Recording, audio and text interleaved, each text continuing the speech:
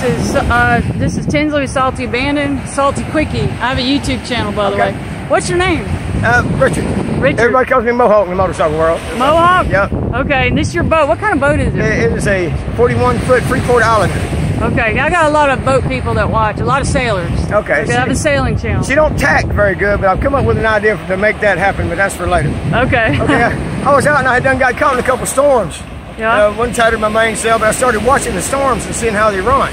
Yeah. And I was watching the rain kind of push out to one side and assuming that that's the way the wind was blowing. Right. But what it was a water spout because it was bailing the rain out to each side of it. It kept trying to pull me into it. So I turned to run along the face of it and I caught some really good wind. It had a fifth sail that's as long as the boat. I clipped it onto the bow and onto the stern and I pulled it up. Yeah. Kind of homemade, really. But, okay, well, yeah, I see what you're saying. When I pulled her up, she said, poof. See, that's why I'm scared to use the spinnaker by myself. Some really, really good wind. Well, I was by myself. It's awesome. There's nothing but me and nature. Yeah, I know. I mean, I sail by myself, but I'm scared to use the spinnaker by myself. Okay. Well, you go with what you feel. Yeah. If you feel this morning you can handle, I'll eventually, I think I'll be all right. But I've taken the boat 3 times to the Keys by myself. Awesome. So, yeah, I'm about to do it again. Yeah. Well, I was anchored up about 100 yards out, and there was a storm that come in that Tuesday, and I waited through the storm. It ended about 10 o'clock. Then about 10:30, my sister-in-law had come down, and she took me back to the house in Bruton. Right. And I was there for about a whole hour before they called me and told me my ship had washed ashore. All I can say is I didn't have an anchor when I got back. But you got one out there now. Oh yeah. He's got the anchor out. He just said that it was all the way right here where the shovel is. Yes. So you got another anchor on shore. Okay. But when I had winched myself out, I had an anchor. This thing I had back behind me. And, how long is it taking you to get it out to there? 3 weeks. 3 weeks. Oh, 2 weeks. Well, 2.5 weeks. To go from here to there. And I was almost free last Wednesday. And well, it was basically about 2 weeks in a day. I got out to that point right there. So the Coast Guard's going to let you give you as much time as you need? The city.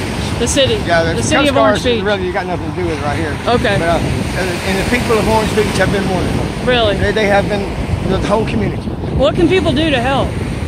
Pray. Pray. Okay. All the Saltyabandon followers, pray for this man. Pray for Richard and his boat. And it's called Stone Soup. And there's a website set up for Stone Soup. It's Stone Soup, aka Ghost Ship. Okay. And I think my sister-in-law had started a GoFundMe account on there. If you have something you want to donate, that would be great. What are you going to do when you get it out? I'm going to sail it off here, I hope. Where are you going to go? Up to Mobile, down to the Dog River. I'm not going on a long journey right now. I've got a lot of work to do. Okay. Did you just buy it?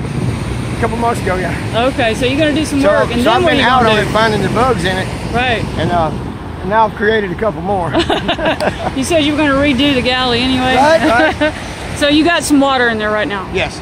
So say the website again where they can go do the GoFundMe. It's Stone Soup, aka Ghost Ship. Okay. And there's a GoFundMe account. Yes. All right. Attached to it. I don't know how to do all that. So yeah, your sister-in-law, your sister set it up? Yes. Okay. Who's your sister-in-law? Elizabeth Hancock. Okay. Does she live here? She lives in Bruton. Okay. She's normally down here with me, but she had to go back to work. So. Yeah, I got to work sometime. I understand. Well, okay. So we wish you luck. When you do get it all done, what's your long trip going to be? Grange, Scotland.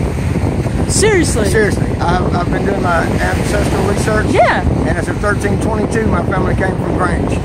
I've been to Scotland. I want to set foot on Grange, Scotland. Wow, and you're going to sail across. That may be my last resting place. I don't know, but I've got to go there. Are you living on the boat now? Not right now. Not right this second, but up until that point, yeah. Okay. Up until last Wednesday, I was. So this is your home too? Yeah, it's more than just about. I've got like 20 years of stuff in there. Oh man. I guess we're clean. Yeah. We're letting go of stuff we don't need. That's right. So. All right, Richard, we're all praying for you. Thank you very much. And this will go out to a lot of people. So thanks a lot. Thanks.